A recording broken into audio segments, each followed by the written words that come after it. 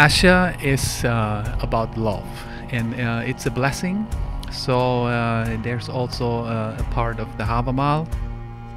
in there, which is one of the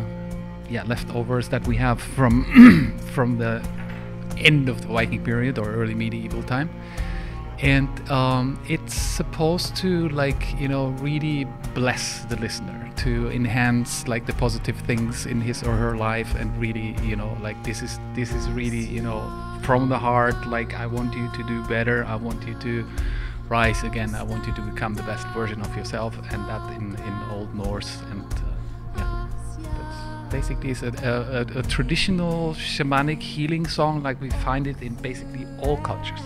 like in all animist or shamanic cultures, of course in different languages and with a different cultural hat, but it's a very, like the normal tools of a shaman would be a song like this.